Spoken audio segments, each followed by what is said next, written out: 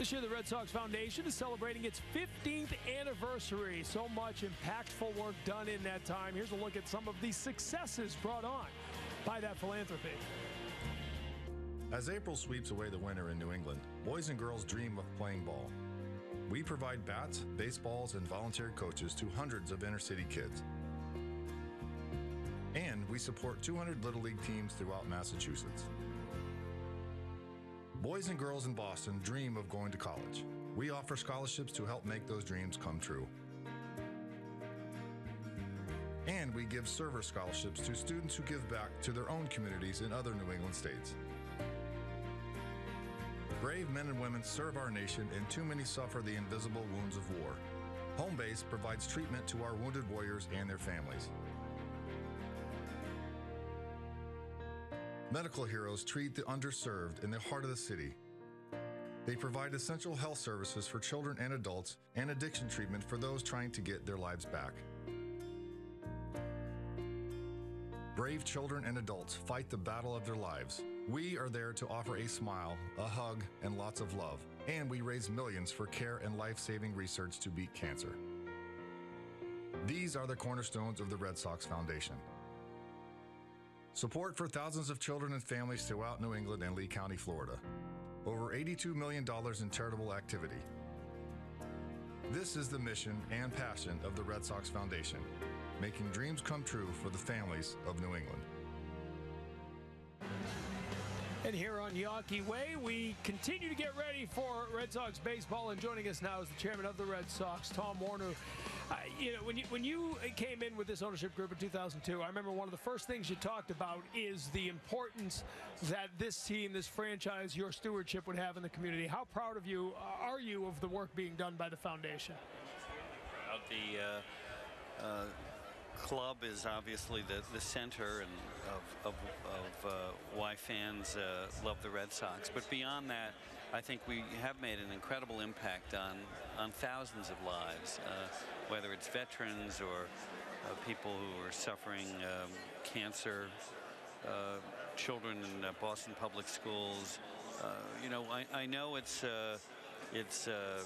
important to touch one life. I know we've touched thousands of lives, and we've given away over $100 million, and I think we're the largest philanthropy in all of sports, and we're very proud of that. We heard the voice of Honorary Chairman Tim Wakefield in that piece detailing the work done. $100 million. I know that far surpassed anything you might have thought was possible originally. Well, we were asked to pledge 20, and we said, well, we're going to blow past that. Just last Saturday, I was with Tim Wakefield at the Make-A-Wish dinner, and to hear the way that Make-A-Wish has really helped over 200 children who were suffering with challenging diseases.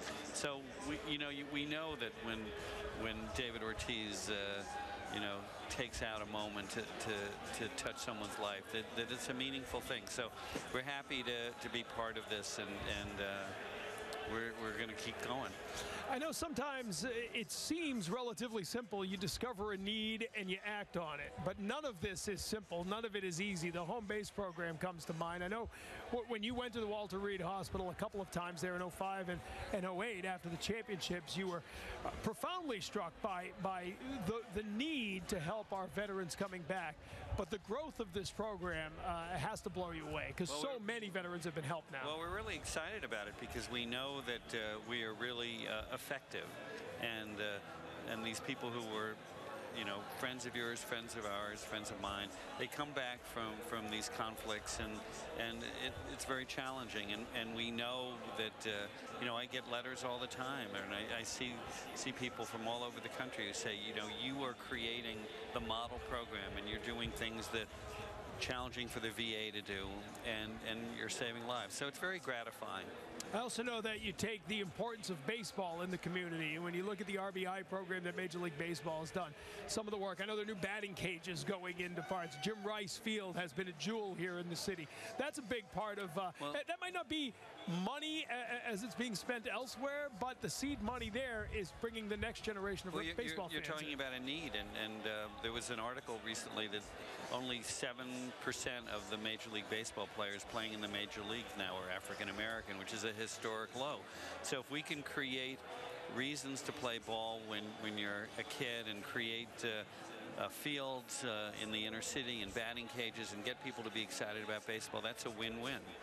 And I want to ask you lastly, because I know you never take this for granted, how much it means to the organization that you get the support from the fans. When you put these asks out there, they rally, don't they? They do. I mean, and I can just remember when when there was that problem in the Dominican, and people came to the ballpark and supported that because it was a crisis and it needed our fans' support. Our fans are so generous, and every year the Jimmy Fund and the WEEI Nissan Telethon raises $3 or $4 million, and they come from people who are paying $5, writing checks for $5 and $10.